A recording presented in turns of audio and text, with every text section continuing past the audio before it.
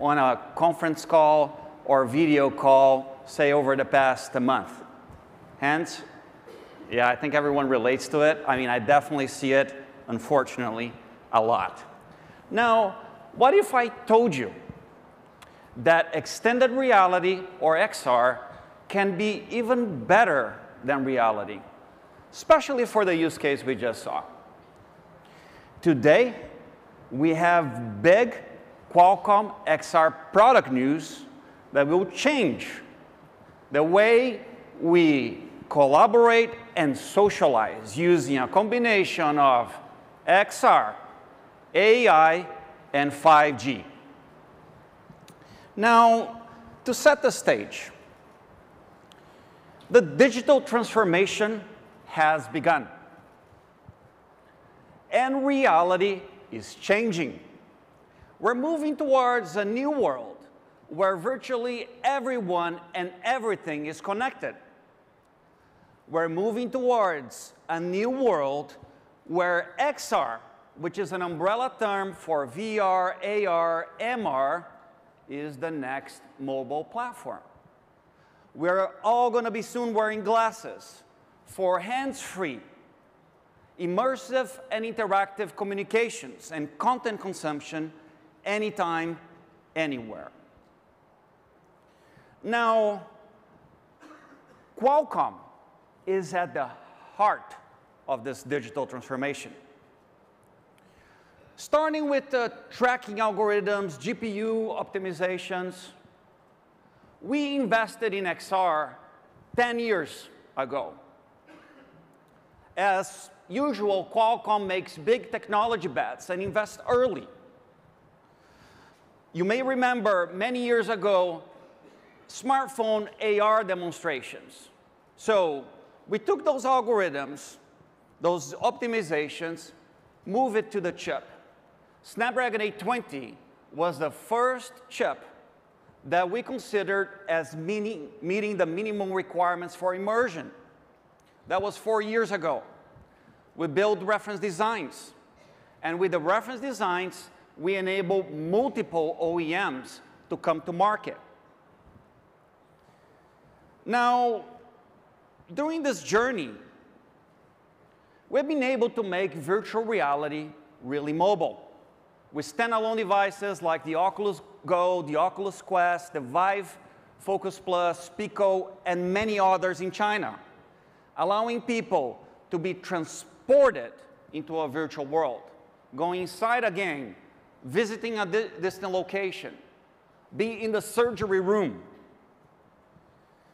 I still remember a few years ago bringing a VR headset home, giving it to the kids calling it the new world. Daddy, can I play with the new world? My turn to play with the new world. Made me realize, yes, we are indeed creating a new world. Also, during this journey, we have enabled computing with digital elements overlaid on our real world through augmented reality devices like the HoloLens 2, like the Glass Enterprise Edition 2, and Real Light, and many others. Earlier this year, we announced that an oil and gas company in Kazakhstan is deploying 10,000 units of a RealWear device to improve efficiency in their remote workforce. This is happening. And the result of the Qualcomm long-standing commitment in XR is that today, Snapdragon powers the top XR platforms in the world: Facebook, Google, Microsoft, Vive. We already launched 30 devices across augmented reality, virtual reality with Snapdragon. And the good news is that we don't intend to stop here. This is just the beginning. XR has the potential to be one of the world's most ubiquitous and disruptive technologies in the not-so-distant future. Now, today, we already see many applications beyond gaming and entertainment. For instance, training and education, both in schools and enterprises. Many of you heard about the Walmart case, where every new employee in the US is trained in VR before facing a customer. Very interesting demo, by the way. Hope you all get to see. We have it later today. So on the Oculus, you'll see a Walmart new employee being trained on how to face an angry customer at the cashier. You'll love it. Industrial logistics, where workforce now have a lookup with instructions, the manual in the field of view. Medical, for things like pain management. Stroke rehabilitation, things you would never think about before you start to work in this space. Tourism, retail, and more. I can really stay the whole day talking about use cases here. Now, these transformative experiences are enabled by different device form factors. Started a few years ago, I think everyone remember the cardboard, putting your smartphone in front of your eyes, or those gaming PCs with cables and lighthouses to get tracking. Those days are gone. Now we have standalone VR and AR headsets. It's truly mobile. All the processing being done on the headset. Cable-free, simple to use, portable for truly mobile XR experiences. Qualcomm created the standalone category together with our partners and believe that the standalone category is here for the long run. Now, we also realize that one size does not fit all, that XR devices should meet the needs of different users and applications. So beyond standalone, the next form factor, the next category that I want to talk about, and that you all should be very excited, especially in the 5G industry, is what we call XR viewers, where the processing is split between the headset and something you have in your pocket, like your 5G phones. We showed XR viewers for the first time MWC Barcelona.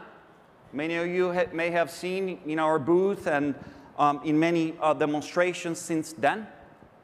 Now we have customers launching XR viewers, and a few of our guests later today will talk about it. I'm sure you will love it. You can imagine yourself with your 5G phone in a train, or even a plane, or sitting in a line, taking your glass accessory, put it on, connecting to your 5G phone, and being experiencing immersive video, games, and so forth. Really pay attention to the XR viewer category, especially tied to 5G phones. Next form factor, next category. Same idea of distributed processing, but now distributed processing between the headset and a gaming type PC in proximity, in the nearby vicinity. Applications like 3D CAD design, super high performance gaming, they do need that $2,000 PC. Now, what we offer is what we call boundless XR for PC. Basically, what it is a low latency wireless link between the headset and the PC, where I can split the processing, have the heavy workloads done on the PC, tracking and other things done in the headset, and having an amazing user experience. We announced it at GDC earlier this year. We have customers launching now. Pico, very soon we'll have this available commercially. Last category I want to talk about. Same split processing concept. Now with 5G. Boundless XR with 5G. Once you have 5G in the headset, now I can have the same split processing between headset and a more powerful engine, but now in the edge of the cloud. Remember 2 days ago, Nikki Palmer talking about mobile edge compute and all the infrastructure that Verizon and other operators are doing in Mac, well, this is one of the use cases that it will enable, boundless XR for 5G. So now we talked about the 4 categories of form factors or XR devices: standalone, viewers, boundless XR for PC, boundless XR for 5G. Now let's talk about go-to-market channels, market segments. It's not just Qualcomm that is investing to make XR a reality for everyone. We're working with many partners across the consumer space, enterprise, and we see more and more operators, carriers, embracing XR as part of their product offering. Now, to tell us more about some of these key use cases in XR offering, I want to invite my colleague and friend, Andrea Hogan, Senior Director of Partner Marketing, to take us through our guest. Welcome, Andrea. Thank you, Hugo. Yeah. Thank you, Hugo. Wow, aloha, good morning. Maui in December, it feels good. All right, I am kind of curious though. So how many of you, if you are not here with Qualcomm in Maui, will be in a cold climate somewhere else? Show of hands. Okay, I feel you. Okay, so hailing from Ireland originally, which is probably one of the wettest climates in the world, and definitely cold today, it just feels great to be here. So we've had 2 days of fantastic weather, but more importantly, we've had 2 days of incredibly innovative announcements.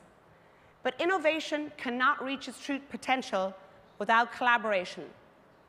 And when innovation and collaboration converge, true magic happens. So for the next 20 minutes, I have the privilege of being able to introduce you to some of our most innovative partners that we are collaborating with to make XR magic. Collaborating with partners to innovate and push the boundaries of where XR technology is, what it can enable, and where it can lead us is important to Qualcomm. We have a very unique and special place in the ecosystem with partnerships and collaborations that span many segments. When Qualcomm innovates and breaks through, the entire ecosystem leaps forward, and the whole world benefits from the options that emerge. We are proudly, keenly, and actually very humbly aware that the XR industry looks to Qualcomm to power their products with our capabilities and features, and that our brilliant customers, and just look at this slide, look at the scale of our partners, our OEMs like Microsoft, Lenovo, Oculus, to our enterprise solution providers like Spatial and Accenture and Mitchell, to our component and technology providers like Gore-Tex and Ultraleap, and our operators like Verizon you heard from yesterday, and in the last month alone there have been announcements in the XR space by 3 Korean operators, KDDI, LG Plus, and KT. A phenomenal amount of partners that all rely on our invention to bring their technologies, solutions to consumers. So XR is going to change the way we as consumers interact with the world around us. Like in gaming, I think we can all agree that no vertical or space has been more synonymously tied to XR than gaming. Now, at the risk of being booed off stage, I will admit that I'm not a gamer, but I do know my son, like probably many of you gamers out there, would much rather be in the game of Fortnite than playing it on a screen in front of him. Consumers everywhere are enjoying venturing into new game worlds, as signaled by the recently successful Oculus Quest launch. Speaking of successful, a powerhouse in the gaming place, Unity is the creator of the world's leading 3D development platform. Unity empowers anyone, regardless of their skill level or industry. And made by Unity experiences have reached a staggering 3 billion devices, and an even more staggering 34 billion devices have been installs have been done in the last year. So, to tell us more about how they're pulling audiences into new XR realities, please welcome Timony West, XR Director from Unity. You got it.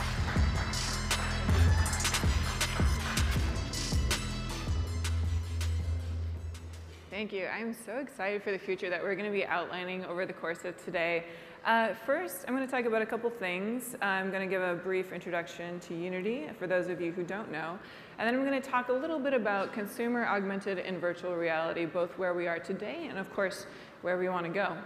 Now, I think you already just heard these numbers, so I'm not going to repeat them too much. 3 billion devices, 33 billion downloads, but I will do the math for you.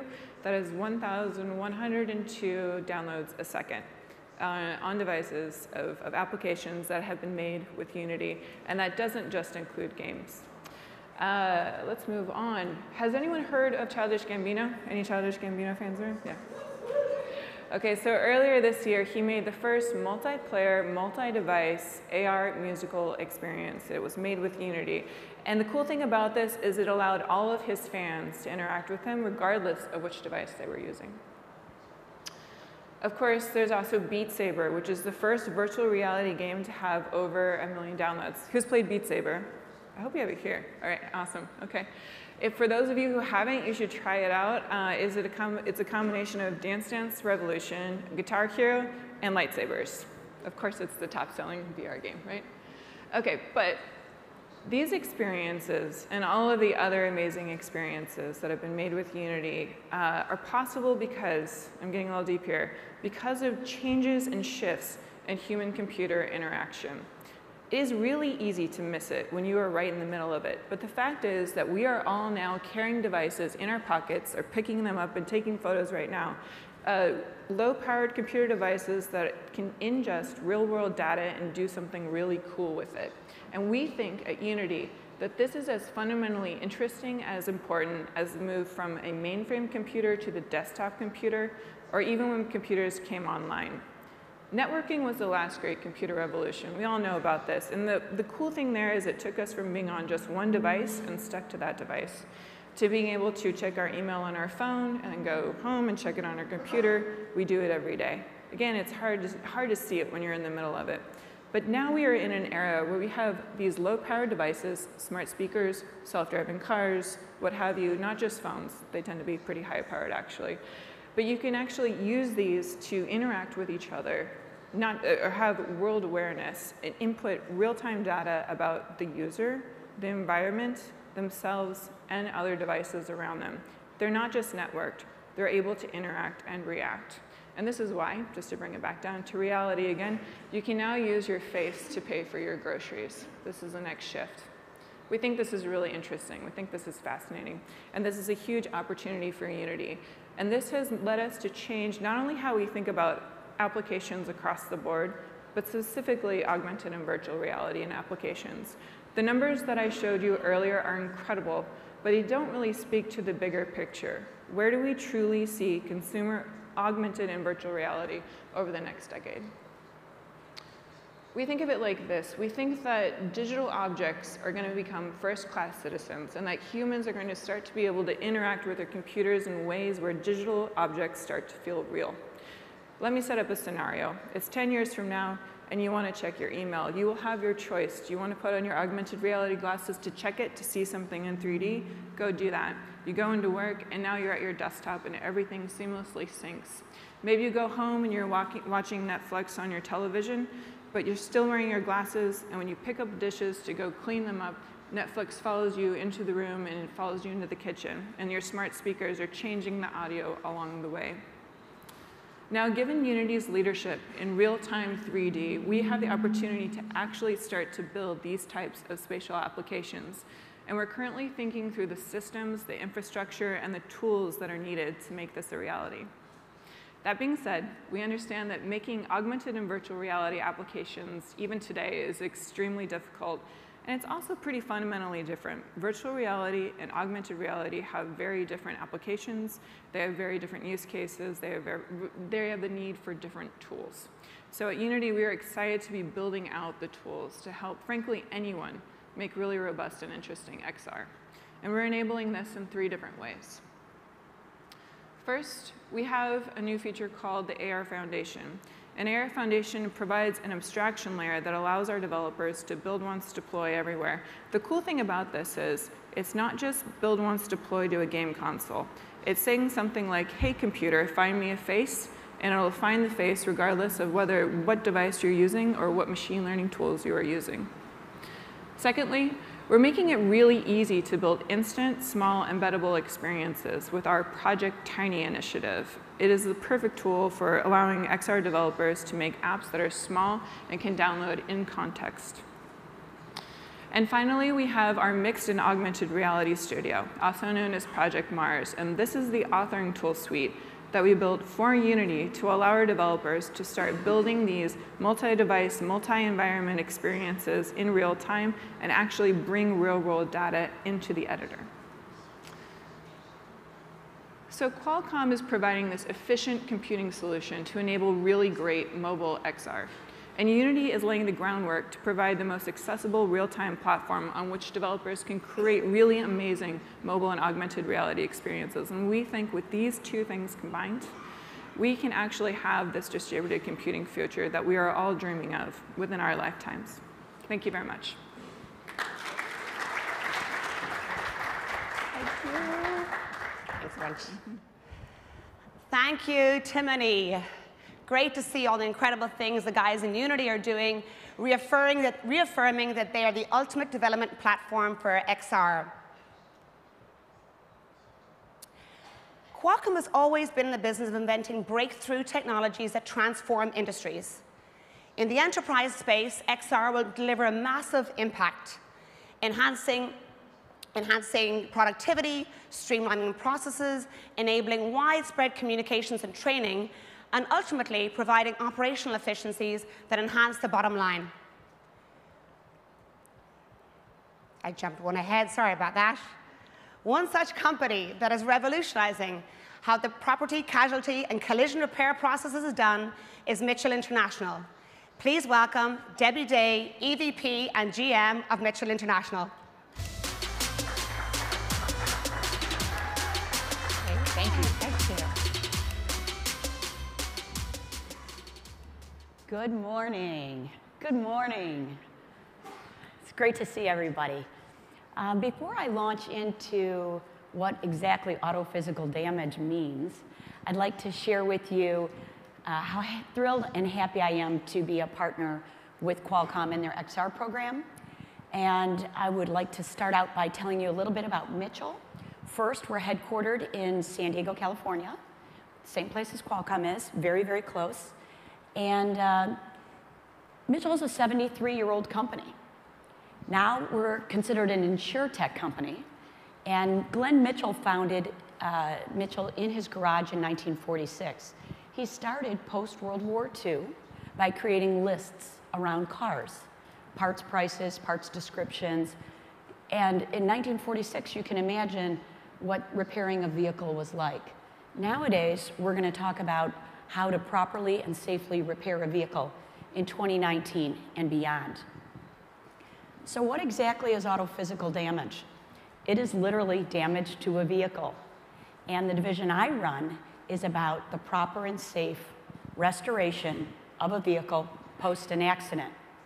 So we connect over 300 insurance carriers with 20,000 repair facilities in the US and Canada. And as you can see here, we've got $26 billion of loss costs coming through annually, 8 million appraisals, and 20,000 repairers. So with that kind of volume moving through car accidents, you can see that we have a lot of complexity in today's software. But that's not all of Mitchell. We also do even more on the medical side. So this is now damage to the body, whether that's a car accident, a workman's comp claims. So we're again connecting insurance carriers, medical examiners, pharmacies, et cetera.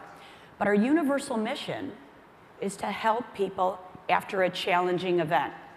And that could be damage to the vehicle, damage to the body. And so although we're a 73-year-old company, we are now considered an insurtech company. What we talk about every day is touchless claims, digital consumer journey, combining artificial intelligence, 5G, and augmented reality. And that's what I'm about to share with you today. So how many of you have been in an accident? Have you? That's not that many. We have a very safe, or maybe you're not raising your hands. So I don't know if you know, but the average consumer gets in an accident every 7 years. So if you've been in an accident less than that, you're out of you're in the clear.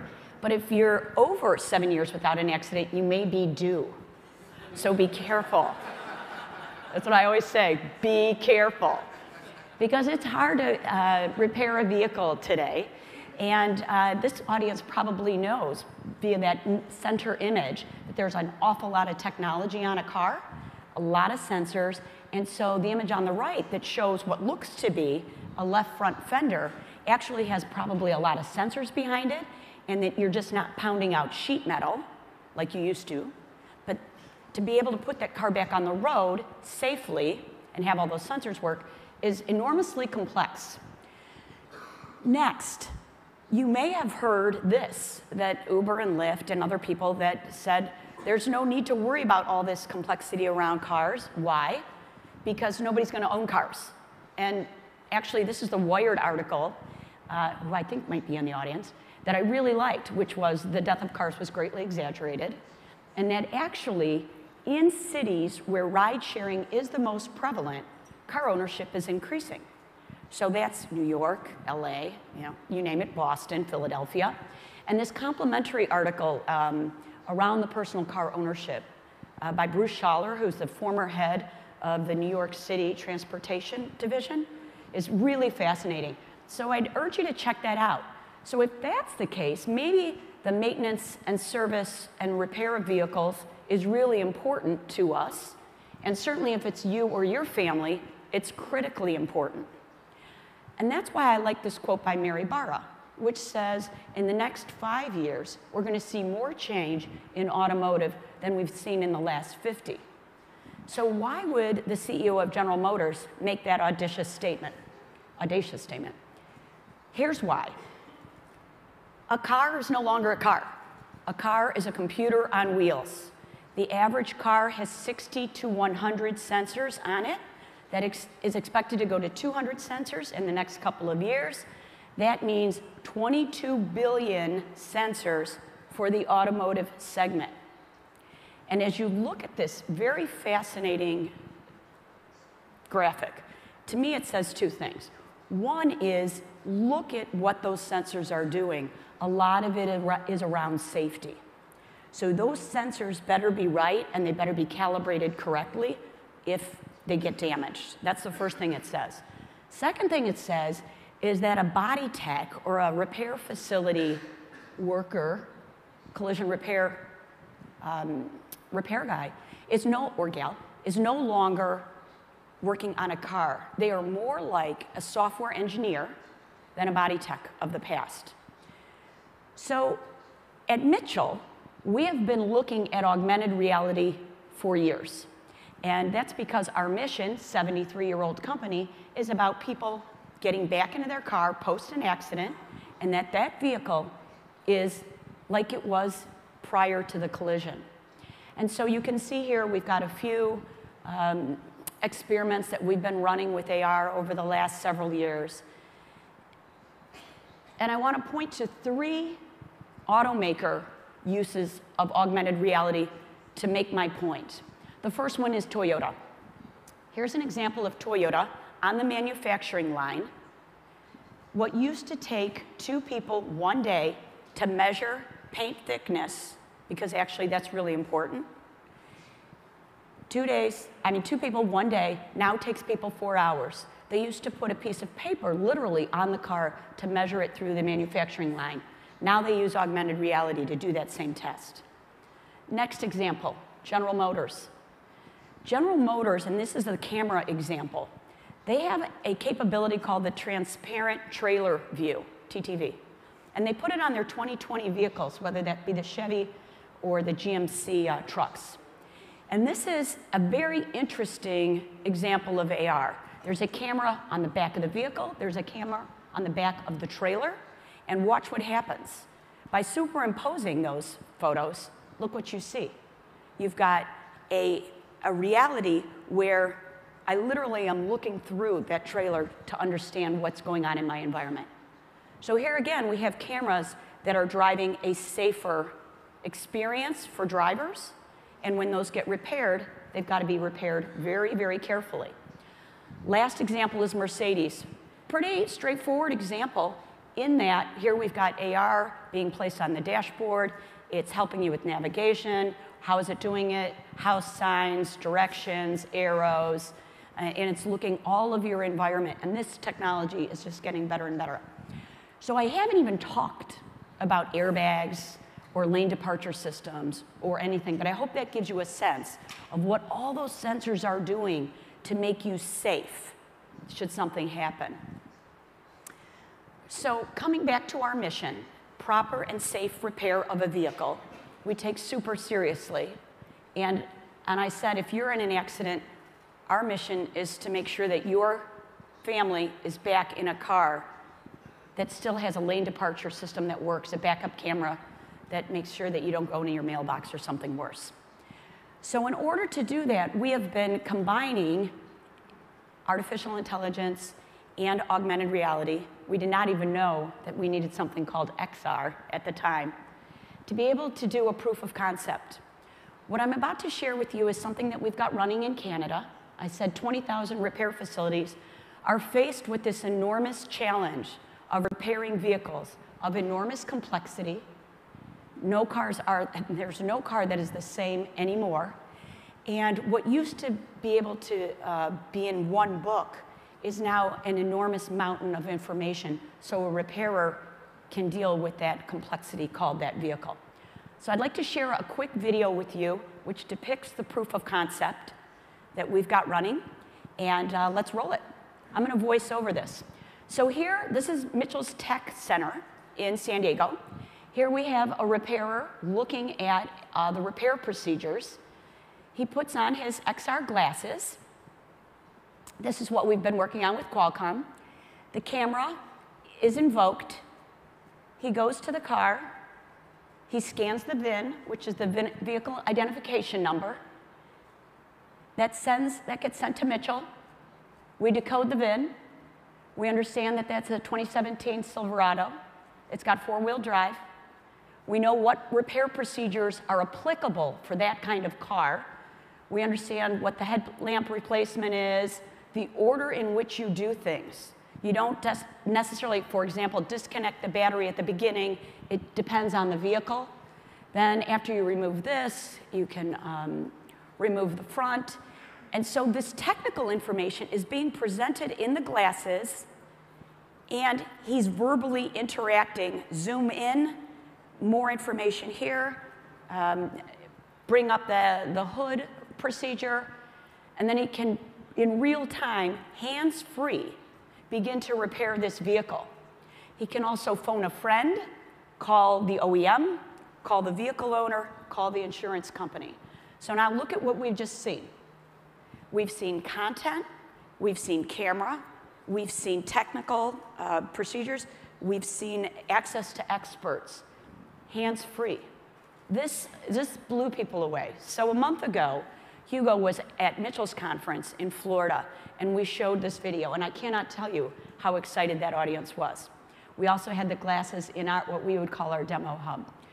So just to restate, I'm really thrilled that Mitchell is an inaugural partner with Qualcomm in their XR program. To look ahead in the future is just fascinating to me. We do have this running in the Qualcomm demo lounge. We'd welcome you and your input. I think the future is just fascinating. This combination of 5G, AI, AR, XR is going to do all of this and beyond. I'd like to say thank you for your time, attention, commitment, and I hope you have a great conference. Thank you.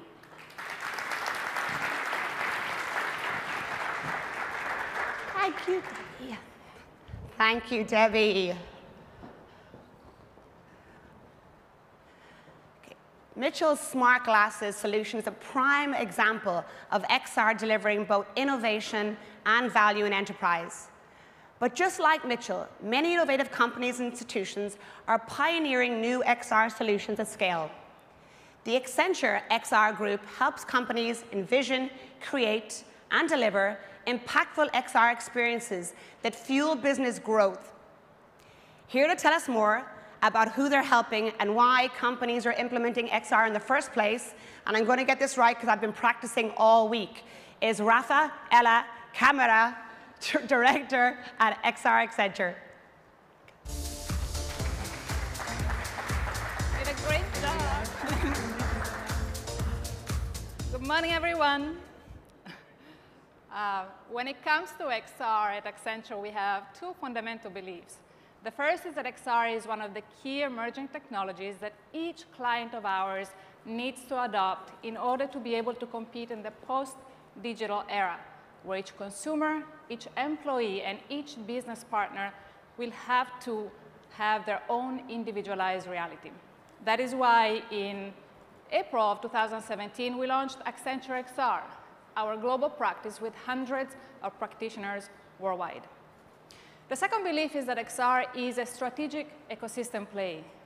We take the lead at expanding the market, working closely with partners like Qualcomm, creating and deploying XR solutions that both consumers and enterprise can adopt at scale.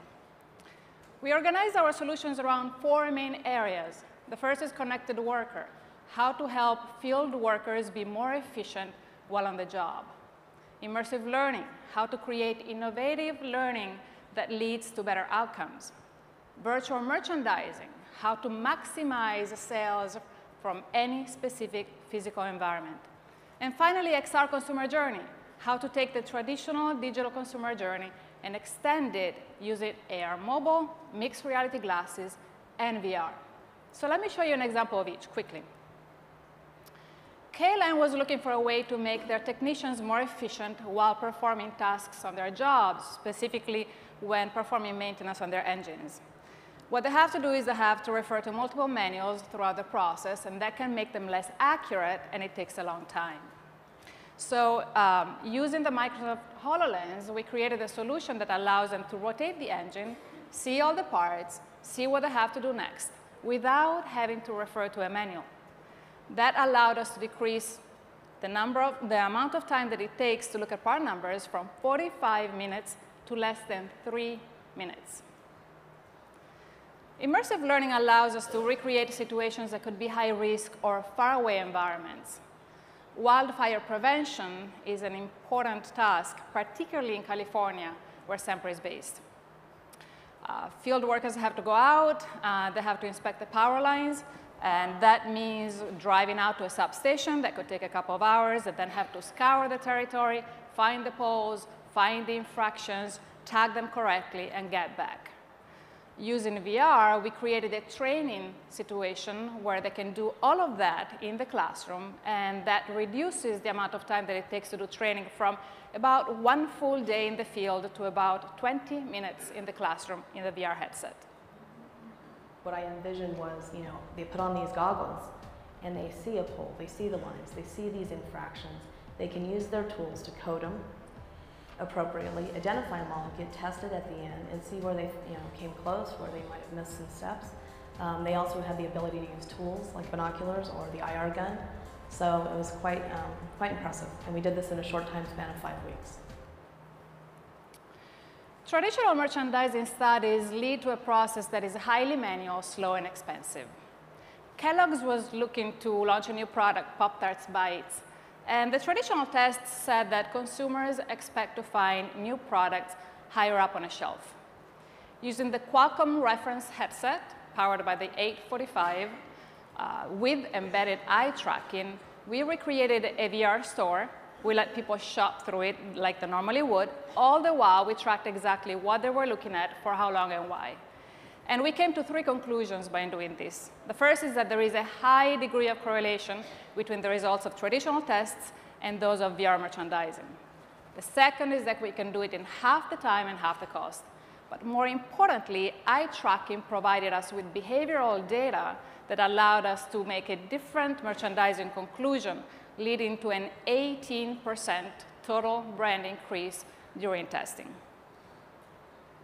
Kellogg's was launching a new product, Pop-Tarts Bites. They needed market data to determine placement, assortment, and the marketing strategy in store. So in our first testing scenario, we placed the product on a high shelf and added promotional signage and captured shoppers' eye movements as they looked at virtual shelf. Eye tracking also provided us insights in consumer behavior that otherwise we would have missed.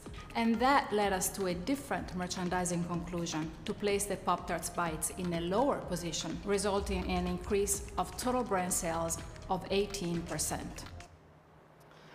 And finally, we strongly believe that the digital consumer journey that normally goes from web to mobile has to be modernized and extended to account for what people are looking for, and that is to be immersed in the situation, be able to manipulate a product, and collaborate with others while doing that. So again, working with Qualcomm and the Intercontinental Hotels Group, we created a cross-platform solution that is immersive, interactive, and collaborative to increase the sales and the ROI of the meetings and event industry, which is a $330 billion per year industry in the US alone. We're going to be showing this specific example at CES this year, so we invite all of you to come see us in Vegas. Thank you very much.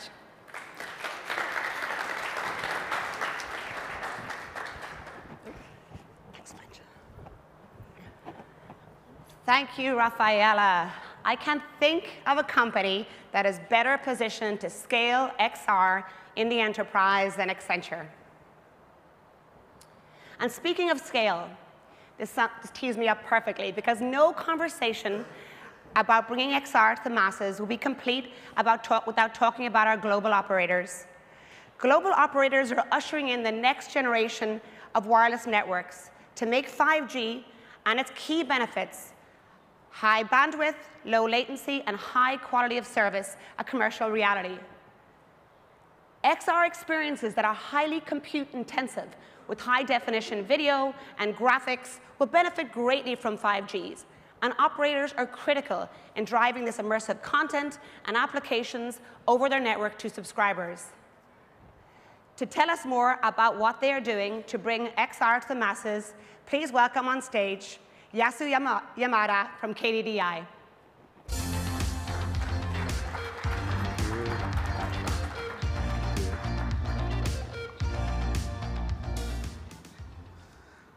Good morning, everyone. My name is Yamada from KDDI, Japanese carrier. Today, I'd like to talk about the consumer XR experience that KDDI is working on as a service in the 5G era. Focusing on our two assets for consumer XR, visual positioning service, and smart glasses, sorry. And let's take a look at VPS a little more. We have partnered with Silicon Valley startup Statsfi to build city-scale 3D location fingerprint maps from satellite photos. With satellite photo, you can create maps over a wider area at a lower cost. Like this, after launching application and scanning the surrounding landscape, localization is completed in 2 minutes, 2 seconds. And this is from Shibuya, Social Innovation Week in last September. You can place landmarks and virtual signboards on the building wall. And in addition, you can place the floating objects in the sky for fun. This can be seen through smart glasses in addition to smartphones soon. Next, let me introduce our smart glasses project. With Qualcomm, KDDI, and Enreal's collaboration, we now believe that smart glasses for consumer is not just a dream anymore. And real light is a very light and sunglass-shaped device with pretty wide field of view. It's very wide.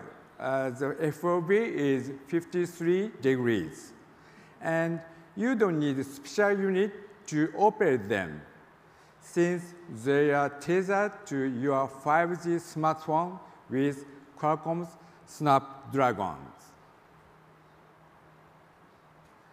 We are also creating co-branded and real light glasses to broaden the scope of demos. AU is KDDI's mobile brand name, having more than 50 million subscribers in Japan. In-store demonstration is being held at the store, our AU Shibuya in Tokyo, from last month with our original applications, such as shooting game and national treasures viewing. This is very fast for real light to be demonstrated in actual store. Many visitors enjoyed what they see there with real light. Some of them even came back for this.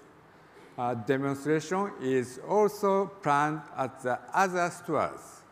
And then we are very excited to launch this project successfully in 2020. Thank you. That's all. Thank you.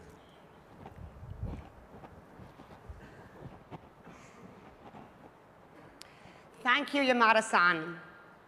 KDDI are doing so much more than just building out 5G networks.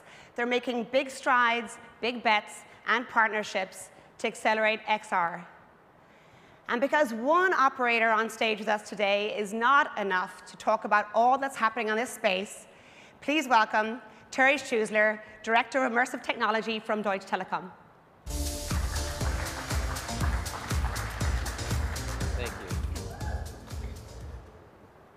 Aloha.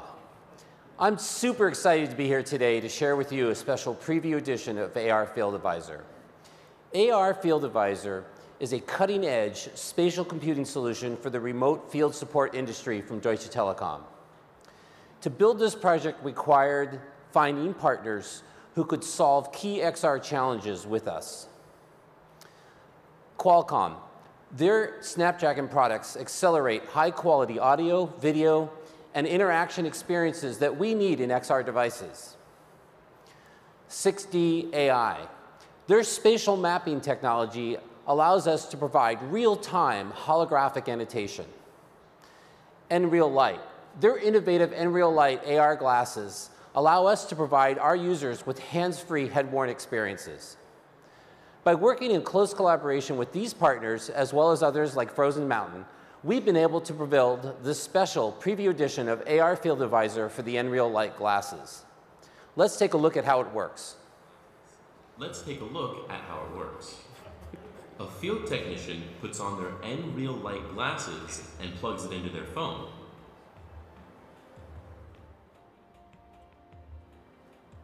Immediately, they see a spatial computing interface that enables them to call an expert.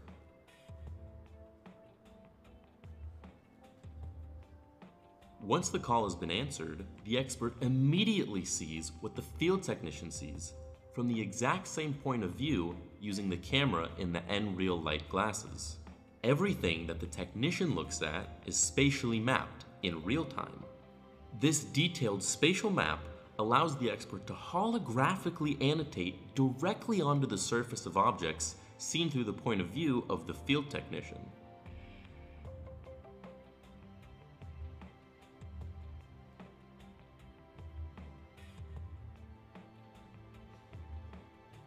Detailed reference materials can be shared by the expert and placed spatially by the field technician where it is most convenient for viewing while they perform tasks.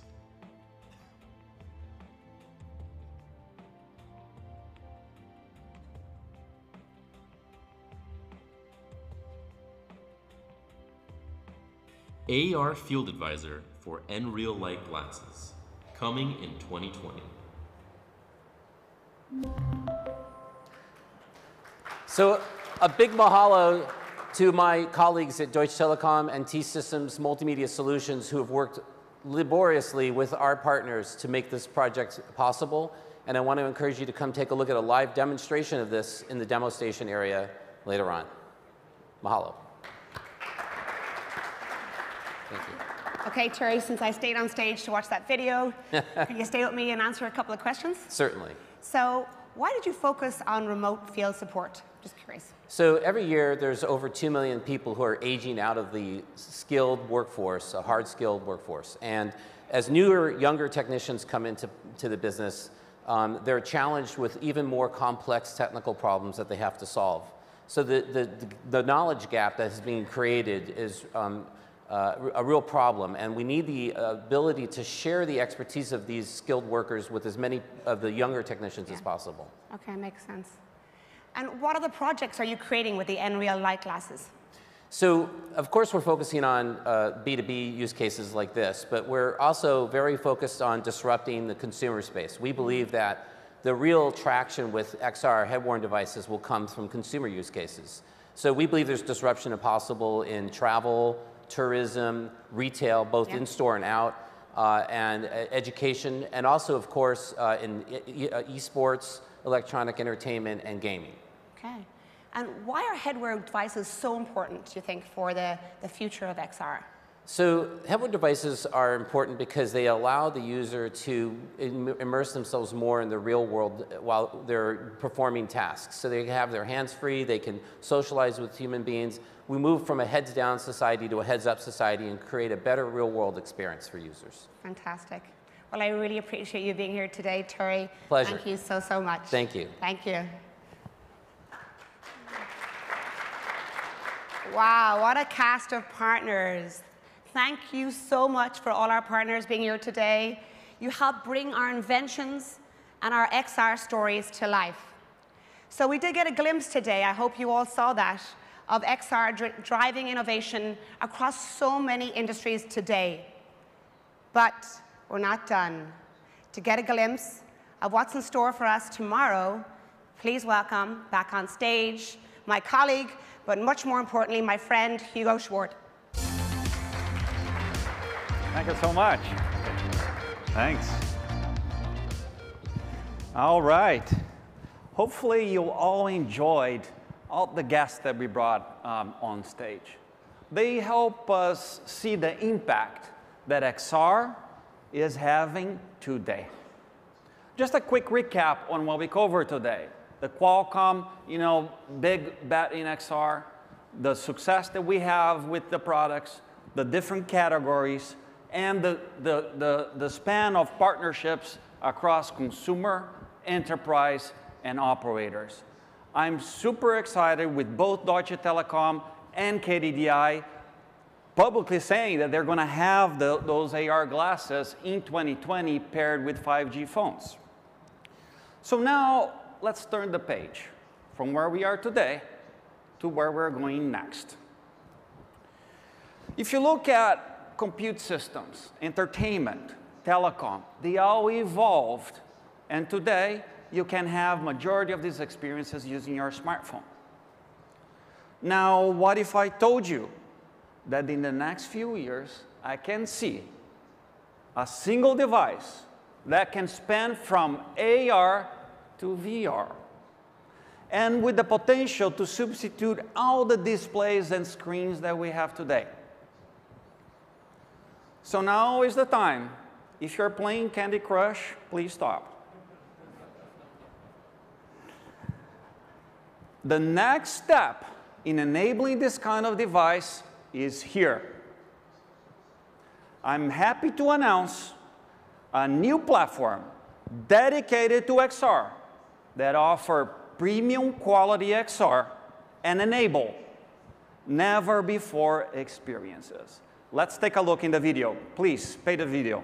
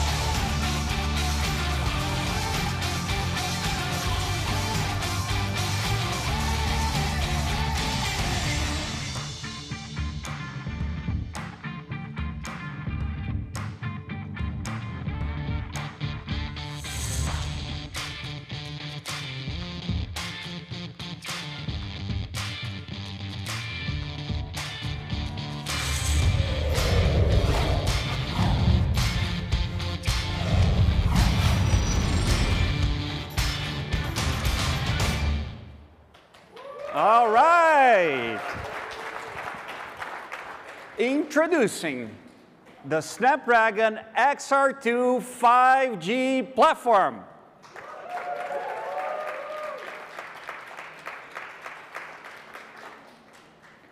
The world's first XR 5G platform, combining XR, 5G, and AI to take immersion, interactivity, and connection to the next level.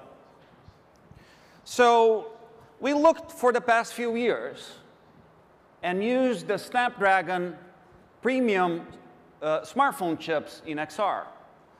But through that journey, we learned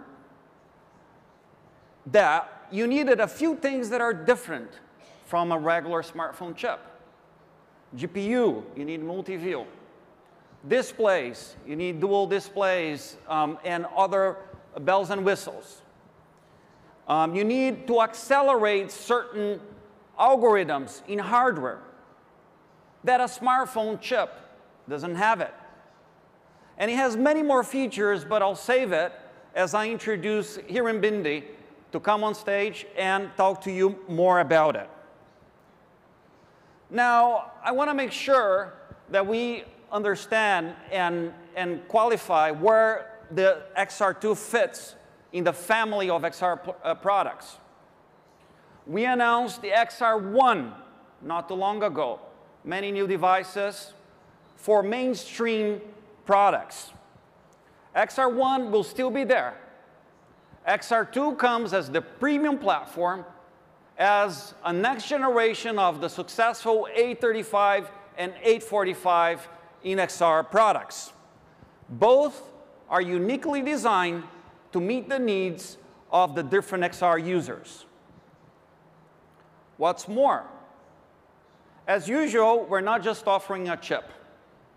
Yes, of course, we have the leading class chip for XR, but we also offer software and technology that comes together with the chip, specific for XR.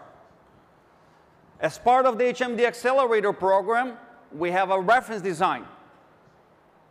I'll leave a little suspense on the specs for the reference design for the next few months. But I think for the moment that many of you were waiting, I want to now invite Hiren Bindi on stage to give the under-the-hood view of XR2. Hiren, please come on stage.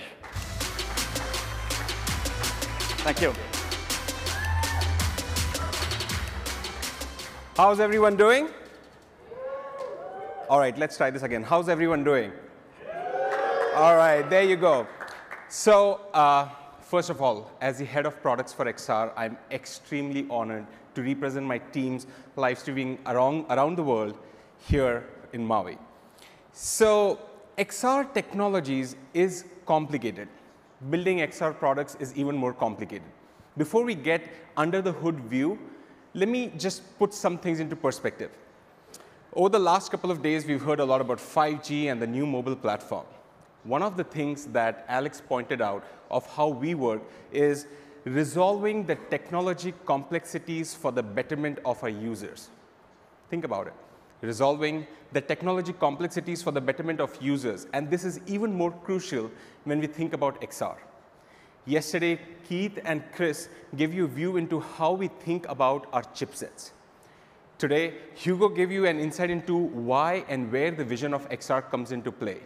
And now, putting all these things together, I want to give you insight into why is it really complicated building these XR technologies, but honestly, it's a lot of fun. Understanding the complexities of XR begins with understanding how these products actually are. Look at this device. The displays, the number of sensors, the number of cameras, the number of displays, the different kind of displays, all this to fit into a sleek form factor because the consumers want something that they can wear in their daily lives. The device needs to perform really, really well. And if there's one thing that Qualcomm's really good at, high performance and low power.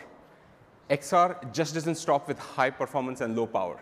There's another thing which adds more complexity, low latencies. So it's high performance, low power, and low latencies. You wake up any Qualcomm engineer, the XR engineers in the middle of the night and ask them what's really important as a part of XR products. High performance, low power, low complexities. Now, let me take you as a part of some of these use cases to think about how we think about building XR products. Put on a VR headset, you find yourself in the middle of Manhattan. You look at Hard Rock Cafe on your left, McDonald's on your right. You need to find extreme clear visuals. You hear something, you need to find extreme clear audio. The visuals are important. The audio is important. I want to give you a perspective of how we look at an end user experience and translate those into technology requirements and technology pillars. Specifically, AR pushes this even forward. That is my daughter Gia. When she wore one of her prototypes of 835 a couple of years ago, it was an AR headset, and she saw the solar system in front of her. She said, "Dad, this is awesome." She walked to her favorite planet, Saturn, and tried to touch the rings of Saturn. The interactivity, the aspect of moving in the virtual world, trying to interact with the virtual objects, with your hands, with your controllers, just became a no-brainer. That's what the teams are looking forward to and working on. Visuals, audio, interactivity.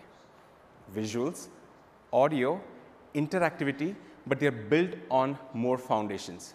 And that's where the Snapdragon XR2 definition came into play. The Snapdragon XR2 definition was built by thinking about these pillars. The Snapdragon XR2 5G platform was thus defined into the pillars of visuals, audio, and interactivity, but laid on the foundation of AI and connectivity. And in this case, connectivity is 5G. I will walk you through each of these pillars and give you the new introduction of each of these pillars and new features that are being introduced here, and also compare it against our predecessor, the Snapdragon 835 and 845 that Hugo just spoke about. But before that, let me give you a very high-level overview on what this platform has to offer from the SoC perspective itself. The Snapdragon XR2 has incredible performance gains against its predecessor. The Snapdragon 835 today is the most beloved platform in VR and AR, on mobile VR and AR. The CPU and GPU is twice as high performing as compared to its predecessor. The video has 4 times the more pixel throughput. Display has 6 times more native resolution. And to top it all, the AI engine is 11 times better than its predecessor. Again, Snapdragon 835 is our most beloved platform today. We worked on it many years ago. We introduced it 3 years ago, and we see how the platform is being used today. XR2 is the platform of the future produced today. Now, let's walk through each of these pillars. Let's begin with visuals. When we think of visuals, we think of 3 different categories. You put on your headset, you need to look everywhere. It could be video. If you're a gamer, it's graphics. And of course, what you see becomes the most crucial element here, because what you see needs to align with what you see in the real life. The FOV, the display clarity, and hence visuals comes into the categories of display, video, and graphics. Let's begin with gaming. It's extremely important that gaming in XR is very different than what we see in today's consumer electronic devices. And the reason is, as we heard before from some of our partners, gaming with consumer electronic devices is playing a game. In XR, you are in the game. You are a part of the game. And that's why if you see what you see around doesn't align with the real world, it doesn't, the brain says, this is not true. And all the experiences of VR has to align with that. As a part of XR2, for the high performance graphics, we are providing 1.5 times more shader processing than its predecessor, and 1.5 times and 3 times the pixel and texel rates. This is crucial because the shading and the rendering of the games that you're seeing in front of your eyes needs to be really, really important. More importantly is the 3K by 3K per eye native resolution support at 90 frames per second. So that's what we offer in terms of graphics and gaming. Next is video. Gaming is big today, as we heard earlier in the day today, as well as yesterday. But everybody, almost everybody is a viewer. How many of you have seen the movie Frozen 2? Anybody seen the movie Frozen 2? Right? Imagine, I mean, I'm a big fan of Frozen 2. Imagine wearing a VR glass and finding yourself in Arendelle, finding yourself with Elsa and Anna and especially Olaf, and enjoying that experience. Now, a mix of these graphics, and watching videos becomes a much more crucial element in VR. And the reason it becomes much more crucial is because you're watching 360 videos. I am proud to announce that as a part of Snapdragon XR2, we continue to support all the features that we already have, but on top of that, for the first time ever, we are introducing a platform that supports 8K at 60 frames per second decode in a 360 video environment. Thank you. I know most of you are looking forward to the luau and the Mai Tais tonight. Me too, but the best is yet to come. 4 times more pixel throughput, and I know there was somebody in the audience yesterday who met me outside and said, what about the high refresh rates? This is what it is. 120 hertz. We're going to be supporting 120 hertz refresh rates in XR. We continue to support advanced color processing with HDR10 and HDR10+, like we've done before in our platforms. However, there's one thing that I want to highlight here. For XR2, we have implemented custom silicon specifically for AR displays. As I said before, high performance and low power is crucial. But what's also crucial as a part of XR experiences is low latencies. The reason it's important is, for example, I look on my right here, I see my friend sitting here. I look straight, I see Alex and Keith sitting here. I see the left, I see other folks sitting here. That's the experience I need to have in XR. When I wear my glasses and I look to the right or left, if it's a VR glass, I want to see the world just like it would in the real world. If I'm wearing an AR glass, the virtual object should not be moving. Latency is a crucial element of AR, and so we've added custom silicon to help with specific AR displays. That was the visuals pillar: graphics, display, and video. Now, let's look into the next pillar, that is audio. In the past, when we've introduced our XR products and our XR platform, we have introduced a 3D audio SDK. We've introduced the support of aptX audio, and we continue to support that. However, as a part of Snapdragon XR2 platform, amongst all features, I want to highlight 3 features today. First, specific to gaming. In a VR game, when you are playing with other players or by yourself, you are in the game rather than just playing the game. And when you are in the game, you might have a controller, hand tracking. However, it's also important to interact like you would be there in the real life. So voice UI becomes a very crucial element. For example, open door. The ability for any device or any end product to allow gamers to enable features like this becomes crucially important. Other feature is context detection. How many of you watch late night movies or like playing with your video games late in the night? All right. So I'm one of those guys as well. Audio context detection becomes really important, but you still want to be in touch with the real world. Imagine you have a young child, young baby in a different room, and you have a baby monitor there, or your baby sleeping right next to you. You want to be in a situation where the device alerts you. That's where context detection comes into place. So for an example like this,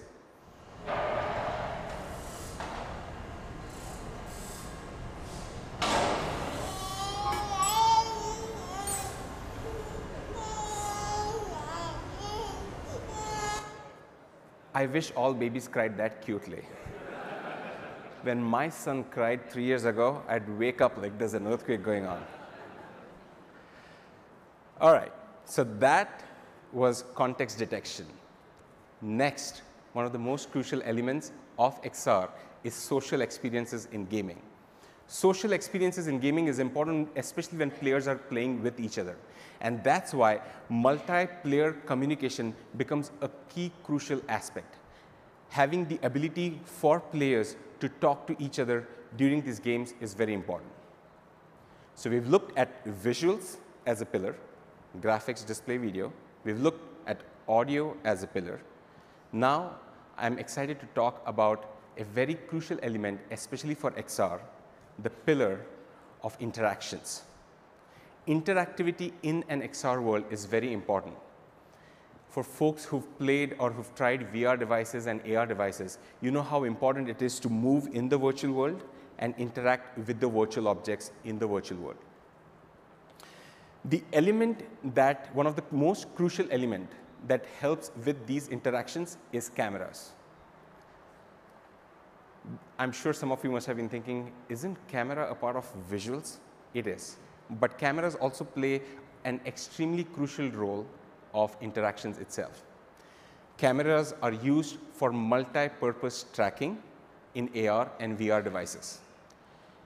Ladies and gentlemen, for the first time ever, on an XR platform, on a mobile platform, we are introducing the world's first 7 concurrent cameras.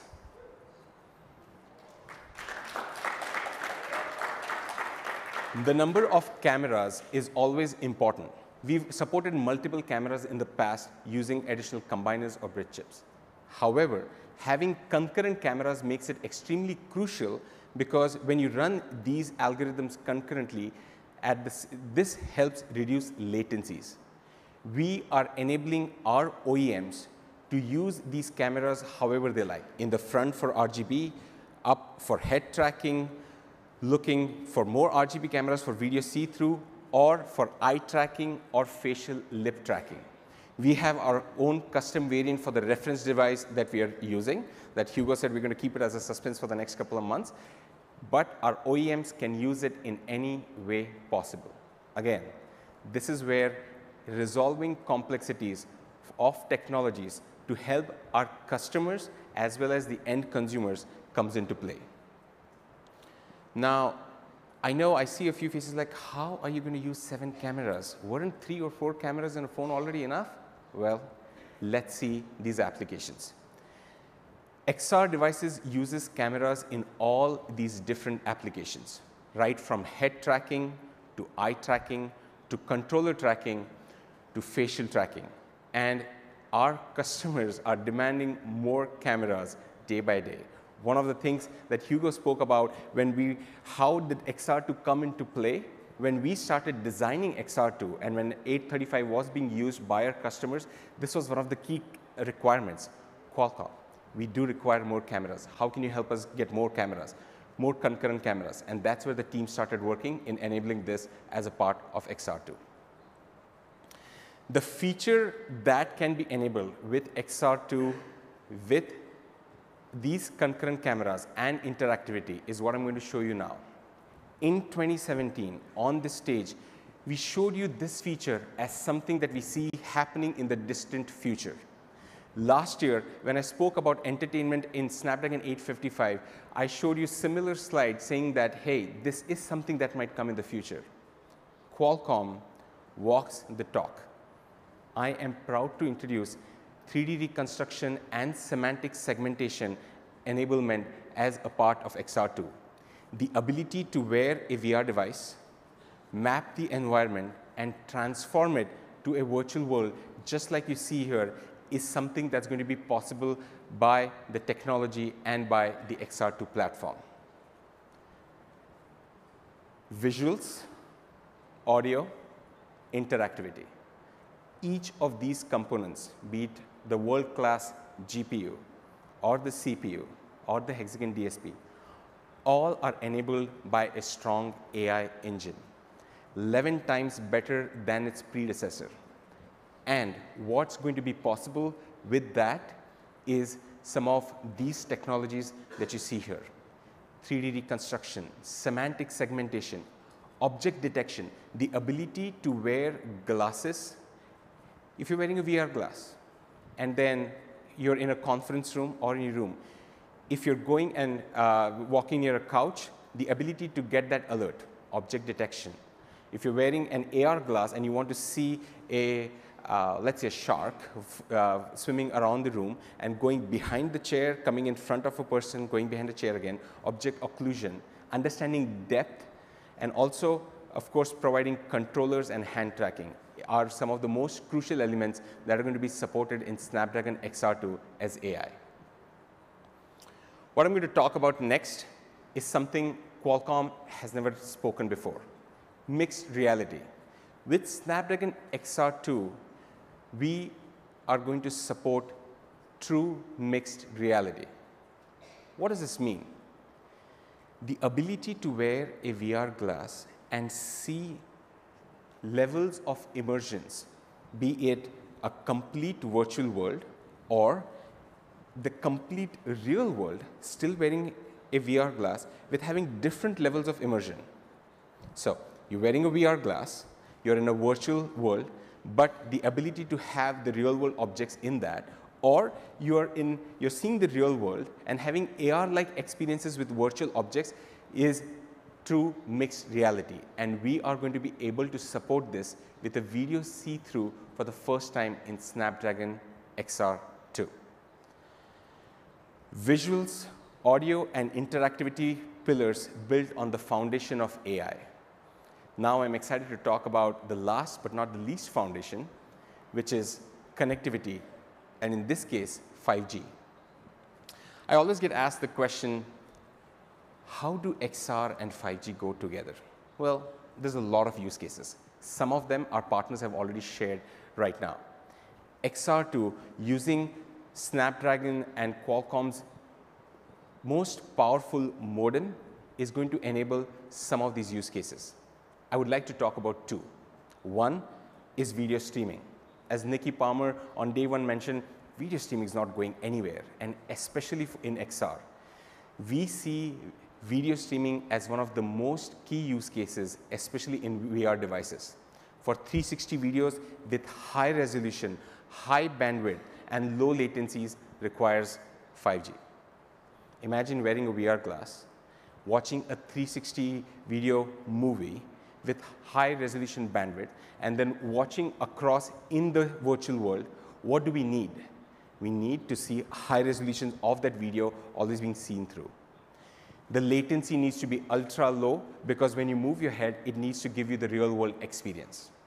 What provides high bandwidth, low latency? 5G. That's video streaming. The other use case is gaming. Hugo briefly touched upon boundless XR. We have been able to enable mobile gaming on XR in a huge way. Snapdragon 835 has changed the course of history with mobile gaming and mobile VR. However, one of the key things with which the journey of XR began was to ensure that there are no wires and cables. What this has enabled is mobile gaming, but we also want to use and capitalize on these high fidelity graphics on the cloud and on the PCs. And that's where boundless XR comes into play. Wearing VR devices and being able to use and play the games on the cloud is something that's going to be enabled by 5G. 5G and boundless XR are the future. That's how 5G forms the foundation of the connectivity as a part of XR2. With this, I'd like to summarize what Snapdragon XR2 has to offer. It's the world's first 5G XR platform, providing twice the better CPU and GPU as compared to its predecessor. First, support for 3K by 3K per eye, a dedicated computer vision processor, first platform to support 8K 360 video at 60 frames per second, true mixed reality and a lot of new features. I really appreciate you guys being here. Looking forward to seeing you guys at the Luau tonight. However, the show's not over yet. XR, AI, 5G. We've been speaking about this for the last hour and a half. Every now and then comes a point of time in history where collaboration and partnership between two giants helps push the envelope for any technology forward. I consider this as one of those moments. When we think of AR, when we think of an AR game, it's synonymous with the word Pokemon Go, Pikachu.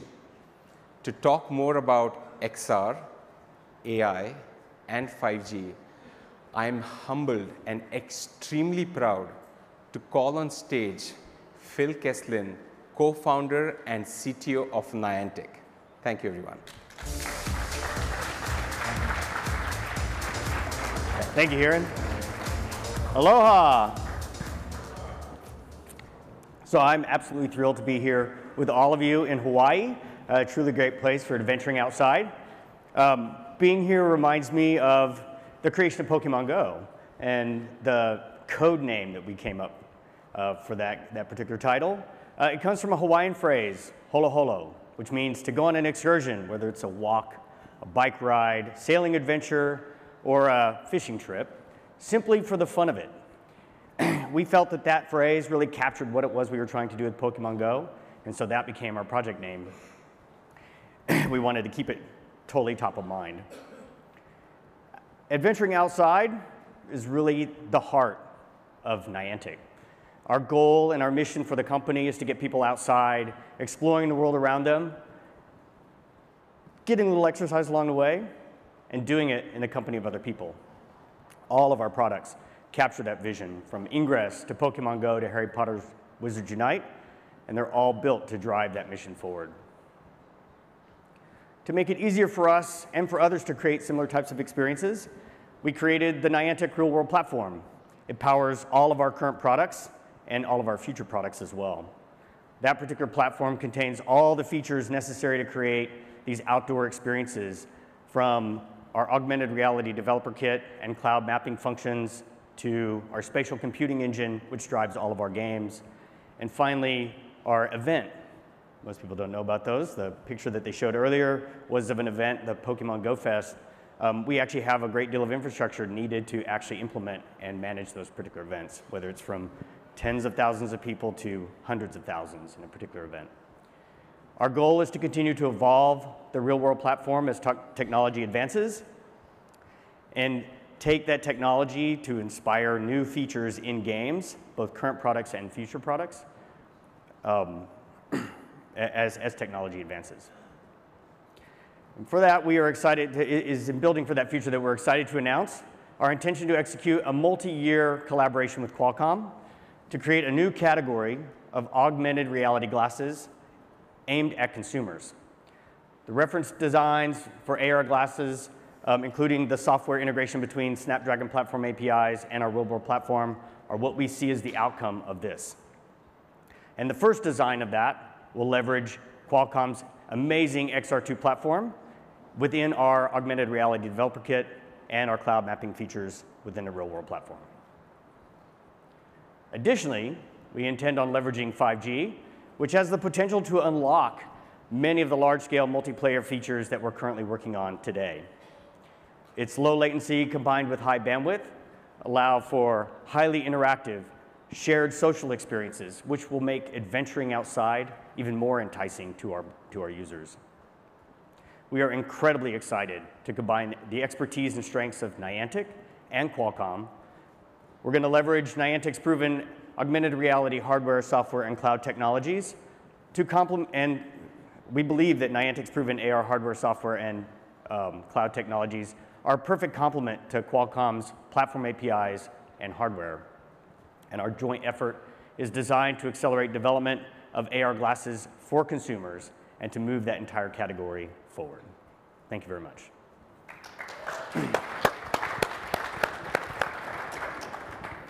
Thank you so much, Phil.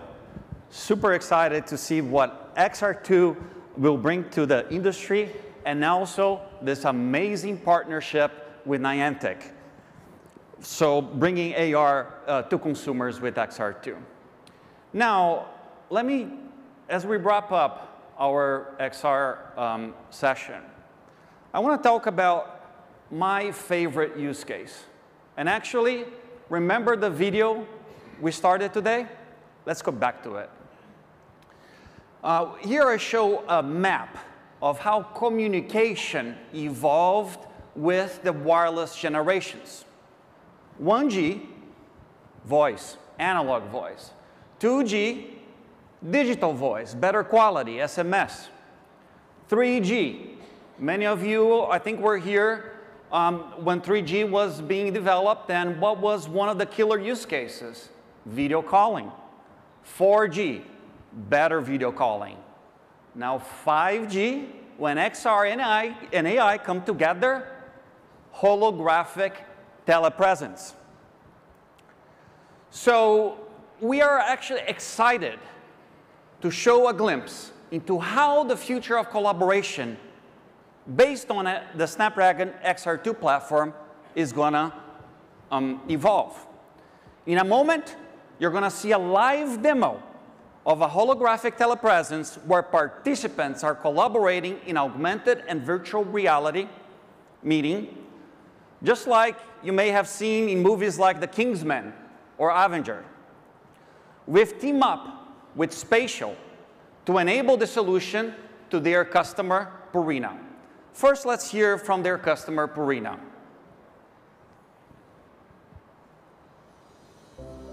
We're starting to see the effect of the digital age. When you're in a meeting, you really want people to be engaged. When you're sitting passive, listening on the phone, or you're in some type of virtual meeting on the internet, it's very easy to get sidetracked. On average, 70 to 80% of our communication is nonverbal, which is the hand gestures, looking at each other in the eyes, being able to hear tone of structure. And when we went to digital and virtual, whether it's on the phone, whether it's through just text, we lost all the nonverbal communication. So that means in most cases, the most of our message that's ever truly received is 30%. We all believe that we can multitask. Well, we can multitask, we just can't multi-attention. I know some companies are going to webcams, doing a lot of their meetings that way, so that way there is that nonverbal, but it's still limited. And so, one of the things that we're actually looking at is going down the virtual reality route.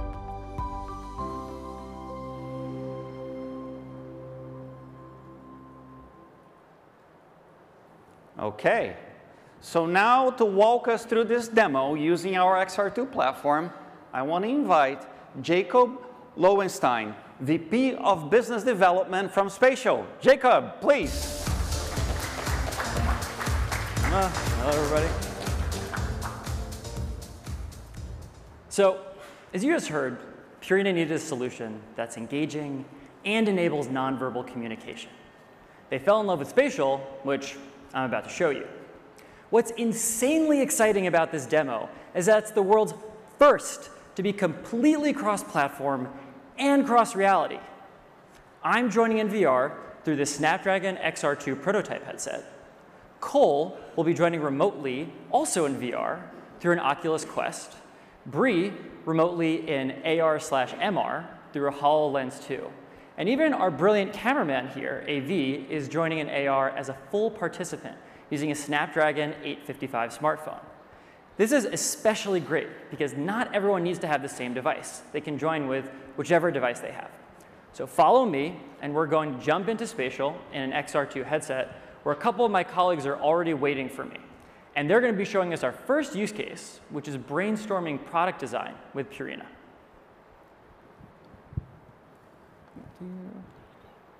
Thank you. OK, so through the camera that AV is holding, right, that you're seeing on screen, you're seeing exactly what I'm seeing through the XR2. So, hey, Cole. Hey, Bree, what's going on? Hey, Jacob. Hi, Jacob. So we've created these photorealistic 3D avatars from a single photo using machine learning. With the processing power of the Snapdragon XR2 platform, we can capture tons of special elements like the opacity of the skin and the fibers of the hair. Furthermore, the eye tracking brings the avatars to life. Now, you'll also notice that this room is pre-populated with 2D content. think of the spatial environment like a living version of your team's project channel that they could return to over and over. And the XR2's unparalleled hand tracking solution is going to enable our avatars to behave realistically, including hand gestures, which are a major, major part of how we express ourselves. Now, in addition to loading content directly into Spatial, you can also access content from your other devices. For example, in a design review meeting, we may want to spontaneously do some market research and review last year's line. So I can share my screen and navigate to Purina's website, and the experience feels like we're all in a conference room together sharing a screen. If we had notes or wanted to dynamically edit the document, we can do it all live together. So now you're seeing that Spatial is incredibly useful for collaboration on 2D content. It's also transformative for working on 3D content. As a result, you can now conduct a meeting holographically that would ordinarily require expensive and exhausting travel. Unless, of course, your meeting is in Maui, and then I think 100,000% you're going to travel. Speaking of which, it's suddenly looking very tropical in here. Sorry, I was a little jealous of all the Snapdragon Tech Summit attendees, but I made sure to include Purina's packaging content as well. We can take them into our hands and scale them, move them around, and even modify them. With Spatial Scribble, we can annotate where we think modifications need to be made. We can cross out parts that I don't like, or indicate whether or not things need to be moved. And using Spatial's phone app, I can even bring in additional content, like a logo, and swipe it up into the space. We can then pin that logo to the 3D model and plan to add it offline following the meeting. Oh, cool. Now, after these changes have been made, they persist. This means that the holographic space can be shared with the rest of the company, the design team, the digital agency, or even the merchandising team. They can also access the content across a variety of different headsets, and even their phone or PC. So now you've seen how users across multiple locations can leverage different devices in order to collaborate on 2D and 3D information. The use cases have included both the brainstorming and design phases of product development. To wrap up, you'll now see how you can collaborate in big, immersive environments for coordinating merchandising. So I think the first thing you should notice is that I am suddenly avatar visible wearing a snazzy orange t-shirt. And for me, that's just because spooky season is a 365 affair.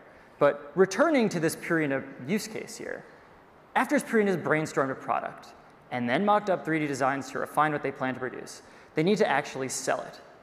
This entails planning the layout of retail areas to determine how to present the product to consumers.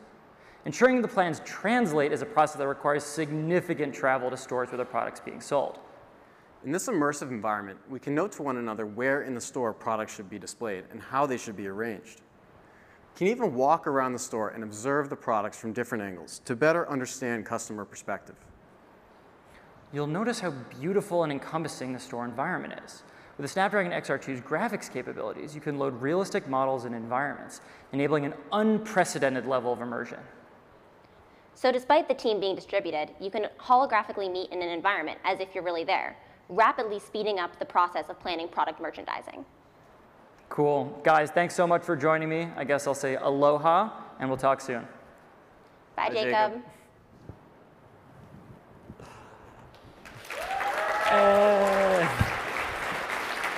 Thank you. So as you can see, Spatial's holographic collaboration solution enables you all to work as if you're in the same room, no matter where you are and no matter what device you have. With the Snapdragon XR2 platform and 5G powering the XR devices of the near future, your organization will collaborate more immersively with better graphics and performance. You can also meet for longer sessions due to the XR2's low power consumption, drilled into my brain from here and from the last talk.